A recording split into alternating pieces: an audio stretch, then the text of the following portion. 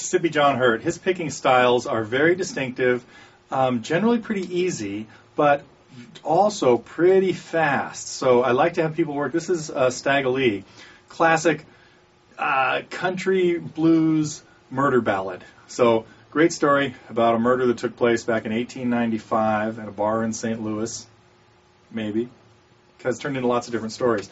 But I have a lesson up now at totallyguitars.com on Mississippi John Hurt's version of Stagolee, sometimes called Staggerlee or Stagolee blues.